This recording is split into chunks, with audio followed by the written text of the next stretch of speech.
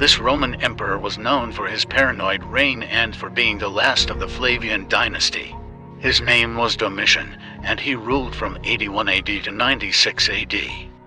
Domitian was an excellent emperor beloved by Rome's people, but not by the Senate.